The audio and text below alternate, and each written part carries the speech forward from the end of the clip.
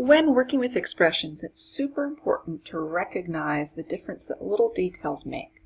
So if we look at these two expressions, notice here, so we're going to build the expression 3x plus 2.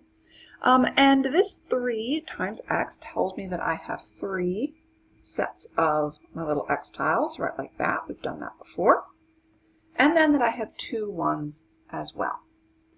Notice that this expression over here has the same symbols except for these parentheses, these grouping symbols.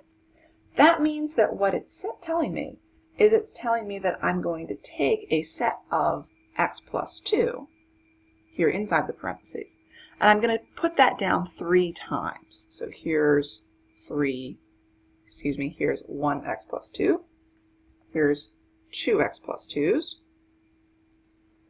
and then here's the third x plus 2's.